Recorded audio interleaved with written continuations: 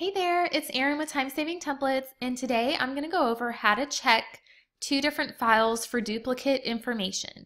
So, for example, if you work in HR and you have a lot of employee data, and say you have two different programs, and so the employees are listed in two different files, and you want to identify the people who are in both programs, I'm going to be showing you how to do vlookup basically to double check who's listed in each file.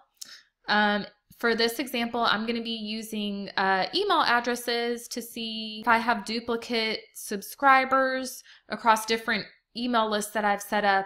And the way it works is you can get some free templates and discount codes, and when depending on how I have it set up, sometimes if people sign up for multiple things, then their email address is listed in multiple lists.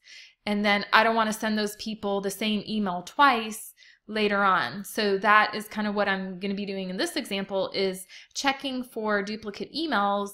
And I've already downloaded the files from my from MailChimp. And so let me just show you what we're working with. I actually have 3 different files that I'm looking to compare. By the way, if you do want one of the free templates or discount code, it's all listed at timesavingtemplates.com/free resources. For this example, I'm trying to see who's overlapping between these 3 files so that I can tag them and make sure I'm not sending duplicate information, or maybe there's someone that signed up here that hasn't received what I would normally send. So we're going to do this with vlookups and then basic filtering. If you haven't done a vlookup before, it's really easy. It might sound complicated, but if you just follow the steps, you'll be able to double check your duplicates in each file. So what I'm going to do is I'm going to start with the file with the most people on it, which is my main file here, and I'm going to be adding a column. Oops, you could really put the column anywhere, but since I'm doing the vlookup based on the email address, the column is best to the right of that. If you had employee ID, you'd want to put the column to the right. So what I'm going to do is label this column in other product list, and I'm going to be doing the vlookup here to pull in who is listed in this list. Now, a couple things before we actually do it. We're matching it with the email address. So the email address needs to be a column in both files, and if you don't have an email address or employee ID, you really need to pick something that that is a unique identifier per row, per person. Otherwise, if I just tried to do the vlookup based on member rating, then it's just going to pull in the first instance of number 2. It's not going to pull in all these other number 2s. So when you're doing vlookup, we're assuming that the email address or employee ID is only listed one time within the file. If you have one file and you're wanting to double check for duplicates within that one file, there's another method or process I would use to check for that, and I'll link to that when I'll add another video that goes over that. I'm pretty sure that MailChimp doesn't list the same email address twice, so I'm not checking for that this time. So what I'm going to want to decide on is I'm pulling in based on email address, but what information am I pulling in? So you want to pull in something that has a value for each row. So this partner ID would not be a good example because there's a lot of blanks.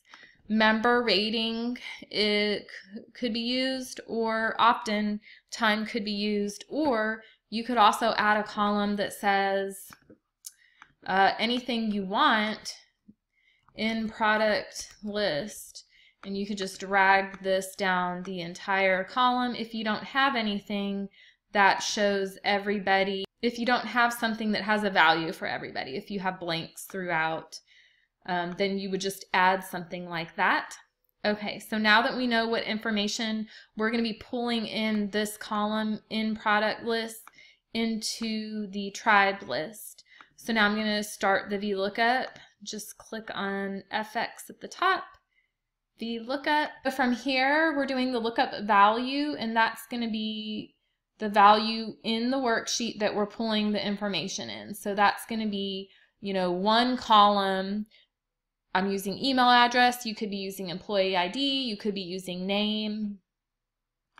Then we go to the next tab. That's table array. That's going to be the information in the file we're pulling to. Now we're going to need to highlight several columns, at least 2 columns, but it depends on what information you're pulling in. I want to pull in the column that says in product list.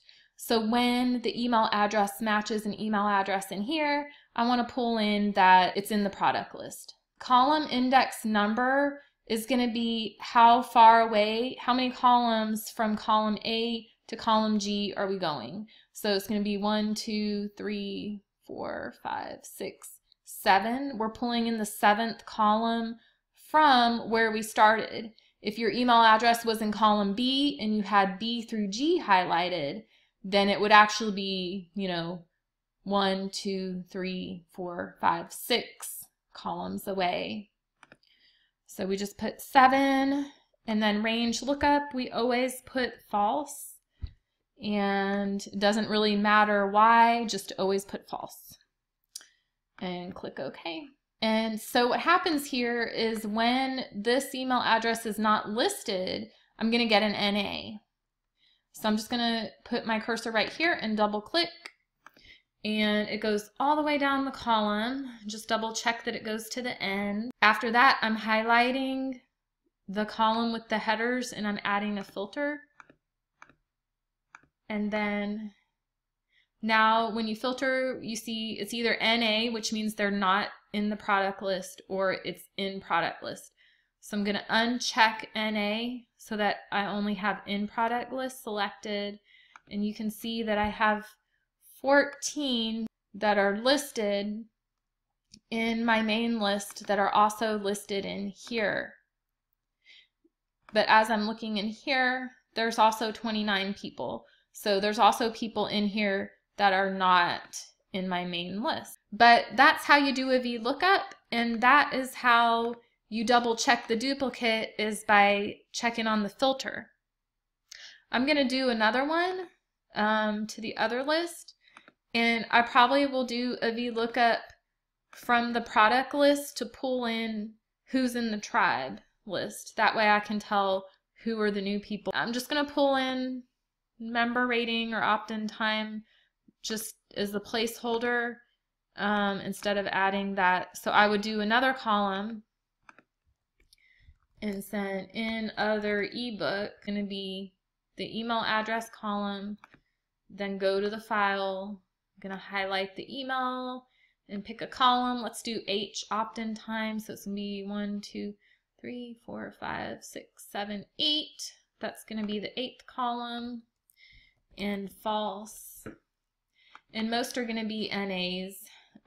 Make sure it went to the bottom. So it pulls in the date in this weird format. It doesn't really matter to me what date it was listed. I'm just trying to see if there was a value at all. That means that they're in the file. So I'm just going to uncheck the NAs. And then that way I can see this is 6 people and 7 people. So there's only one person listed in this list who's also not in the main file. I could also see if maybe they're in this product file too. Okay, so now that you know how to do the vlookup and you know how to double check for duplicates, I'm curious how you're going to use this and what kind of duplicate information you're going to be checking for. Don't forget that I'm also going to do another video about how to check for duplicates if they're listed in the same file. So if you have one file and you want to see is someone listed twice in that one file, I would not use the vlookup for that. I would use a different method for that, and I will link to that after I get it posted.